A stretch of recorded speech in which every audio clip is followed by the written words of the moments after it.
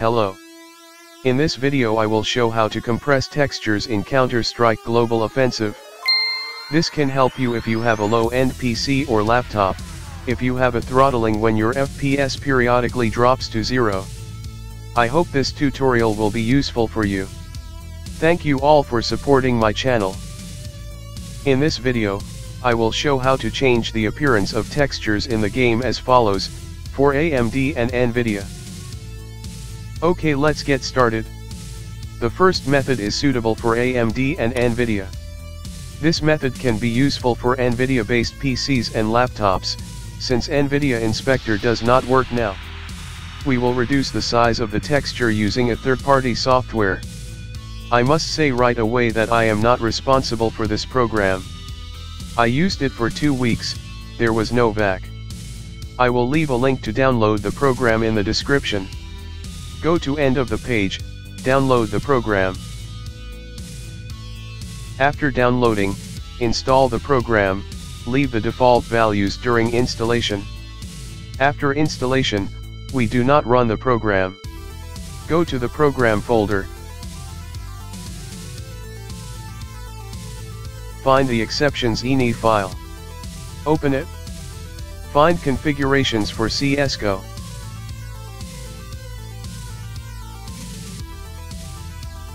In max adjust LodAdj's parameters specify the value 1, so that the textures are compressed as much as possible. Save this file. Now launch this program. Then launch the game. When you start the game, click yes.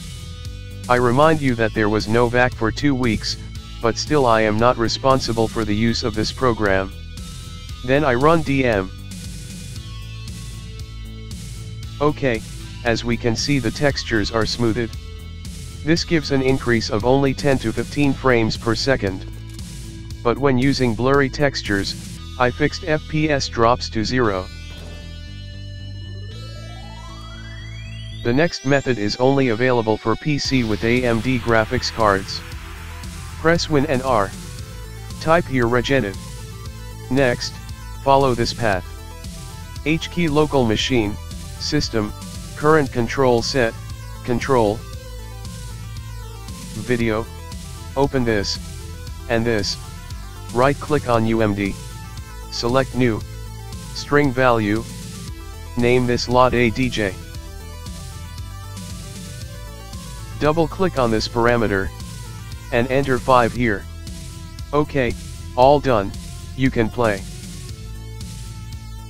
So, in this video I talked about how to compress textures in CSGO and how to slightly increase FPS.